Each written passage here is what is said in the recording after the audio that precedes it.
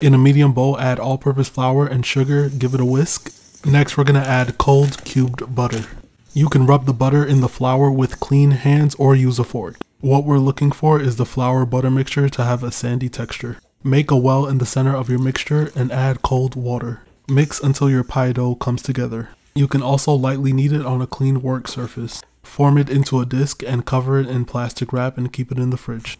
On a floured surface, roll your dough out to 1/8 of an inch. Try to keep the shape as circular as possible. Flip your pie dish on top of the dough and cut 1 inch around the circumference. Fold into a quarter and onto your pie dish. Now unfold and make sure your dough is properly packed into the pie dish. Trim off the excess. You can also add additional pie dough to your crust and design to your liking. Place in the freezer for 1 hour, then dock the bottom of your dough with a fork. Cover the frozen dough with parchment paper and fill it with rice, beans, or pie weights. Bake in the oven for 15